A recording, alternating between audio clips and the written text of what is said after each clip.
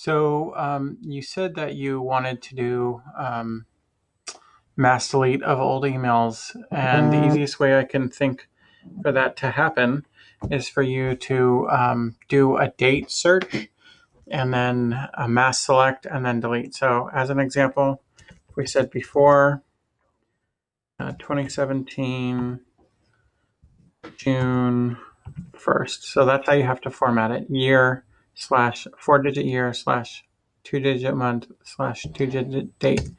You hit enter, and then you have all these, and you notice they're all, the last date is May 1st, and then this is page 1.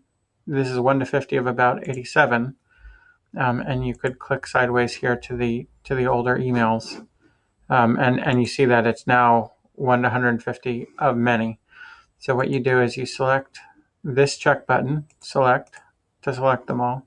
Then it's just 50 conversations, but if you want to select all the conversations, you click on that, all the conversations, and then you click here and say delete, and that would delete all the ones before June 1st of 2017. Hopefully that helps you out. Happy Googling.